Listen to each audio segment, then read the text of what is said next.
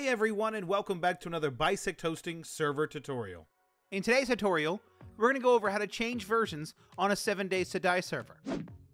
First, we're going to log into our BisectHosting games panel and choose our 7 days to die server. Next, we're going to choose the stop button to stop the server. We will then go to the startup tab, and on the other versions table, we are going to input the desired version.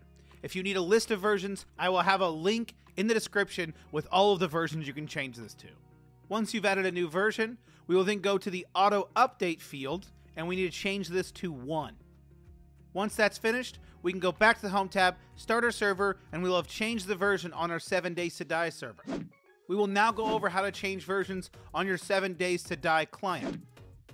First, from the Steam library, we're going to right-click 7 days to die and choose Properties. We are then going to select Betas, and from here, the drop-down menu, you can select any version that you would like. Once you've selected the version, it'll automatically start to install that version. If you have any questions, check out our knowledge base, bisecthosting.com/KB, or you can submit a support ticket on our website. If this guide was helpful, make sure you hit that like button, subscribe for more content like this, comment down below which guide you would like to see next, and we'll see you around.